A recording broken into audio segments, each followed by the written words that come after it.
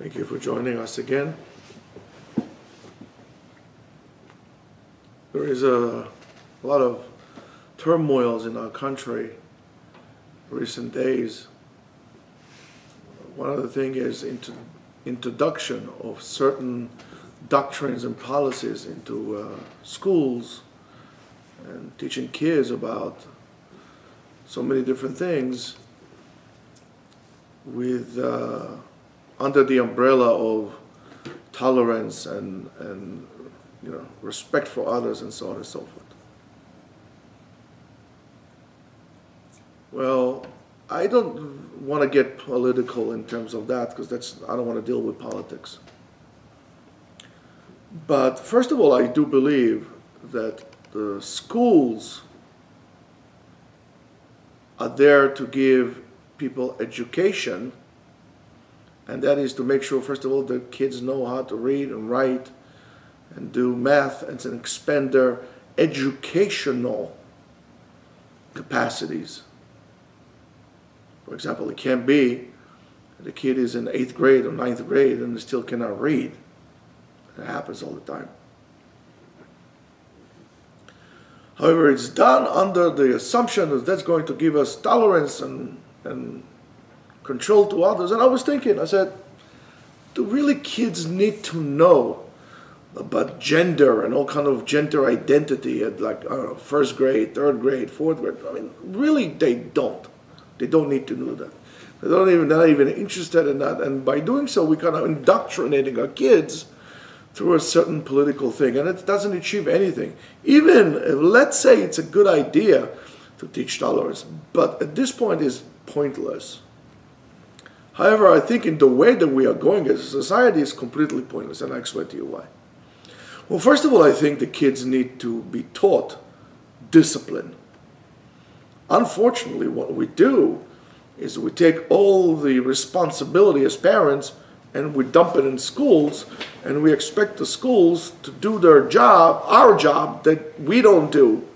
But don't forget, the teachers are parents also, and I'm not sure that as parents they do what they're supposed to do. So if they don't do what they're supposed to do as teachers, how do I expect them to do what I need to do as a parent when I don't do it? So that's first of all. Discipline is very important. However, discipline, you can argue that discipline is, Germany had discipline, and look what happened with them. So for that, let's look at Hebrew. Hebrew is the holy language, and it carries more than just words, and letters carry more than just like phonetics and just a combination of words. There's meaning to that. So in Hebrew, the word discipline is called mishmat. Mishmat.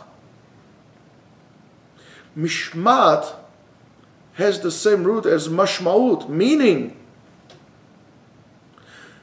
And mishmat, Adam memushma, is a disciplined person, also has the root of shama, is willing to hear.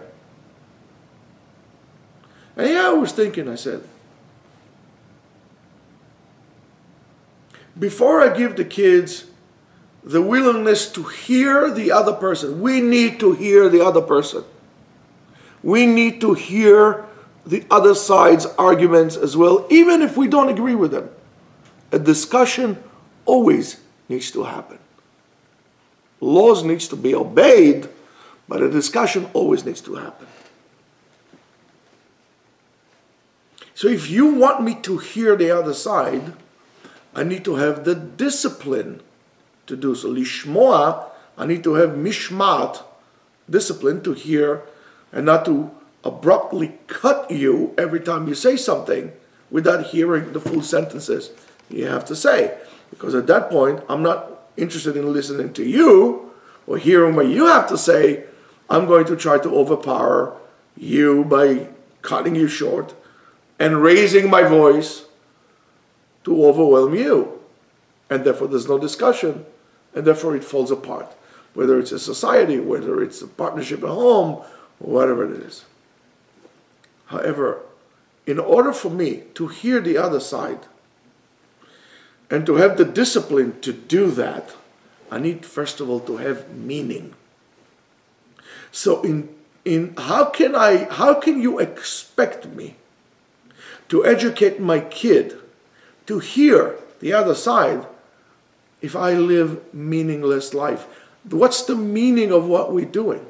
So instead of teaching first graders, elementary school students, sexual education with all the perversions that come along with that, why won't we just teach our kids to have meaning in their lives, to have discipline in their lives? And the meaning is the balancing factor of discipline, because discipline could be like North Korea. But they indoctrinated their people to the point that even if Kim Jong mentally ill is not going to be there anymore, there's still going to be a whole nation of like loonies because they've been brainwashed. Discipline needs to be restrained. Discipline is the din. Judgment, hard, discipline. But meaning is the chesed that overwraps it and keeps it under control.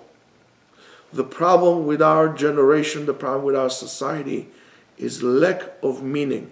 And unfortunately, there are forces out there to the right, to the left, to the middle, to up, to whatever it is. But there are forces and elements out there that simply want you and us to have meaningless life. And when we have meaningless lives, we will have to go for whatever they sell us, and there's going to be whatever else people offer out there. We need to have a structure. And the first thing that there was done to remove meaning from our lives is to remove the structure of religion.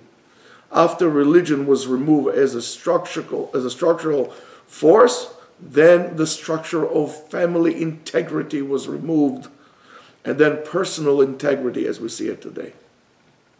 Therefore, we must advocate to first of all stop this political ping pong and overwhelming one another. It's not in your hands. And you cannot have freedom when it's not in your hands. So in order to be free, you need to be disciplined, and first of all, you have to have a meaning in your life. We need to increase the meaning in our lives and to increase the meaning in somebody else's lives. And then we can hear one another and can live in harmony. Have a beautiful day.